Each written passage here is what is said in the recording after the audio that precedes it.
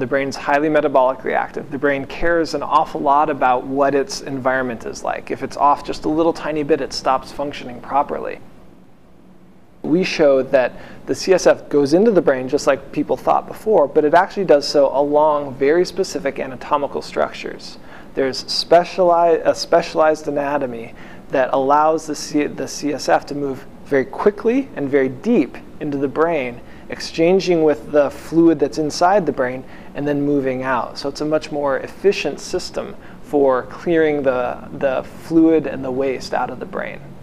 We injected fluorescent tracer into the CSF, or the fluid that surrounds the brain, and watched to see where it went. The fluid, as it moves down the artery, is able to move right into the brain tissue. As it moves into the brain tissue, eventually, if you look long enough, where it collects is at the other end, at veins, which are another part of the circulation. Once it reaches those veins, it's able to drain out of the brain along the outside of the veins.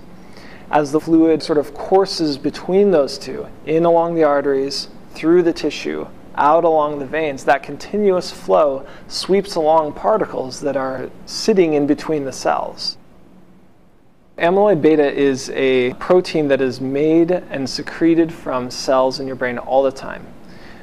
In Alzheimer's disease, one of the things that happens is amyloid beta builds up in the brain and clogs up the space in between the cells. And it's thought that that's what kills the neurons and causes the dementia that's the hallmark of Alzheimer's disease.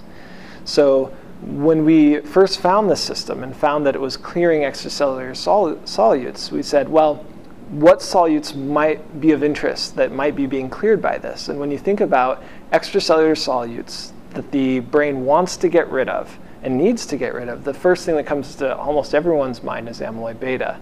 So that was pretty much the first thing we tried, was to find out whether amyloid beta that's between the cells is cleared along this pathway. One thing that could be happening in Alzheimer's disease is this pathway is failing.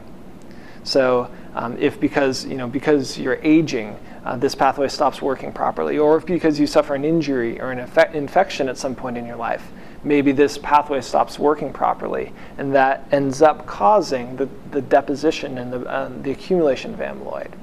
For treatment, it suggests that you could slow the process of amyloid deposition, perhaps by speeding the system up and sort of flushing the brain out and getting rid of the amyloid before it accumulates. And if you had a brain that had a bunch of amyloid that had already accumulated in it, perhaps you might be able to flush that away or wear away those accumulations with a higher rate of flow. So we may be able to try to modulate or change how this system functions to try to clear it more quickly.